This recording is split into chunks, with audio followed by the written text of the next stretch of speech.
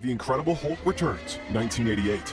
More than 3 decades ago, we saw the very first glimpse of Marvel's superhero Thor on the screens, and it happened when the second iteration of The Incredible Hulk was released back in 1988. Famed actor Eric Allen reprised the role. Despite the first Hulk movie being a hit, the second one failed to wow the masses and wasn't as successful. Due to this, even though this TV movie was supposed to serve as a pilot for a proposed Thor TV series, similar to a Hulk one, it never went into production, since nobody was willing to take a leap of faith in a flopped character. How unfortunate.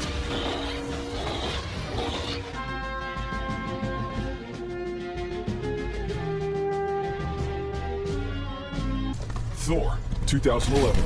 We had to wait for another 23 years before we saw the God of Thunder on the big screens again. Thor got its very own franchise in Marvel's third phase, but the initial reception to the movie was lukewarm, despite actor Chris Hemsworth doing an amazing job breathing new life into the character. Chris and his brother Liam Hemsworth were the last contenders for the part of Thor. Chris found it amusing, but he expressed no animosity toward Liam, admitting that he was rooting for him to earn the part. Acclaimed director Kenneth Branagh ended up choosing Chris in the end, and we are not complaining one bit.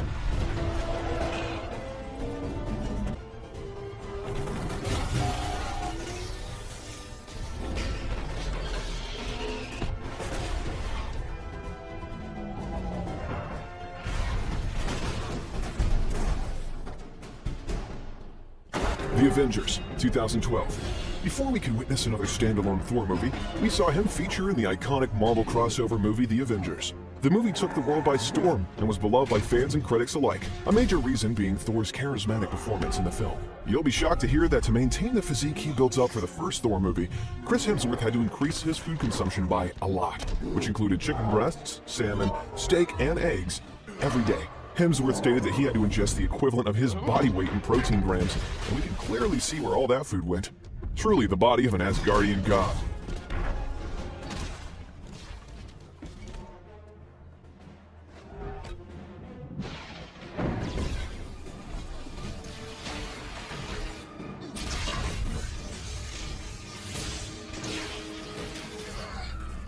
Thor: The Dark World, 2013. Just 2 years after the release of the first Thor film, Marvel decided to follow this up with a sequel, this time under the leadership of a new director. Things didn't quite go to plan since director Alan Taylor found it hard to carry on the flow and continuity from the first film into his own version. Even though the movie is widely considered by many as the weakest of the Thor franchise, interestingly enough, because of the height difference between the two, a box and eventually a ramp had to be employed in parts of Natalie Portman and Chris Hemsworth close-up and kissing moments. Now isn't that hilarious?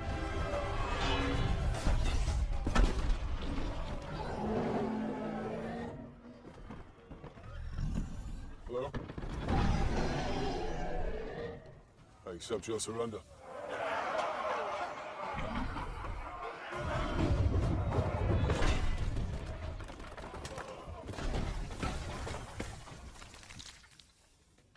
Anyone else?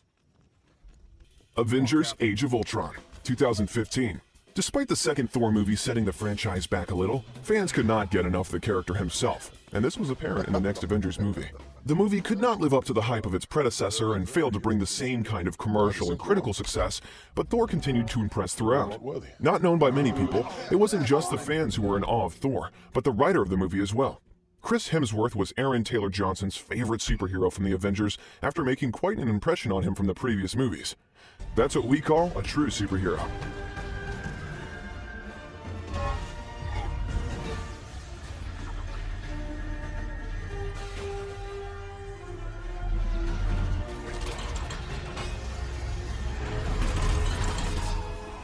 Thor: Ragnarok, 2017. 2017 saw renowned director Taika Waititi taking over the helms of the Thor franchise, and he took it in a completely different direction, preferring to give it a light-hearted touch and bright color palettes.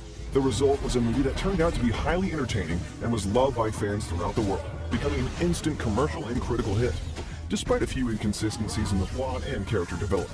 Let us tell you something mind-blowing from the movie. Thor's, quote, friend from work line about the Incredible Hulk was suggested to Chris Hemsworth by a Make-A-Wish child who visited the set on the day the scene was filmed.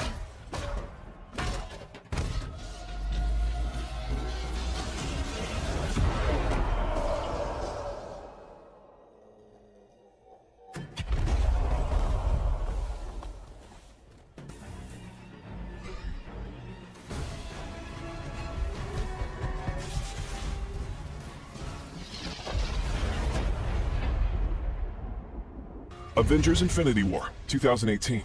The end of Phase 3 saw Marvel release its finale in the form of a two-part blockbuster, the first of which was Avengers Infinity War. At this point, we all know about the massive budget and huge commercial and critical success of the movie. But did you know that during the third act of the movie, Chris Evans and Chris Hemsworth ad-libbed the dialogue between Captain America and Thor in which they compared their facial hair, reasoning that they had known each other long enough to have that kind of friendly banter. Damn, don't we all wish we had friendships like that?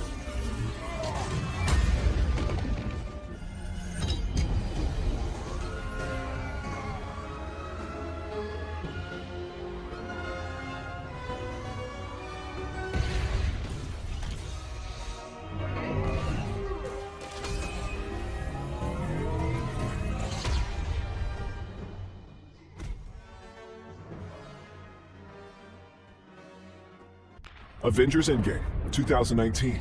The final movie of Marvel's third chapter was released towards the end of the decade and delivered on the hype the franchise had built around it for over a decade.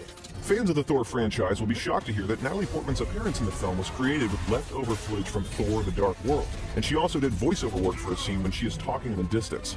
Although Portman didn't shoot any new scenes, she attended the film's premiere. Another Easter egg in the movie was when we see 2012 Thor mention going for a bit of lunch. It's a reference to the post-credit scene from the Avengers, where the group is seen eating shawarma.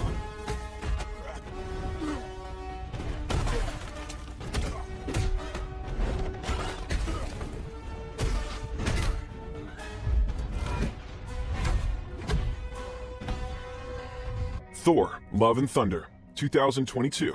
Great news for all you Thor fans out there. Thor is coming back to the big screens this year, and it is going to be even bigger and better than the previous ones, but with a few interesting twists. Christian Bale playing the villainous god Gore in this movie is just the tip of the iceberg. There's more. This movie marks Natalie Portman's official return to the Marvel Cinematic Universe as Jane Foster.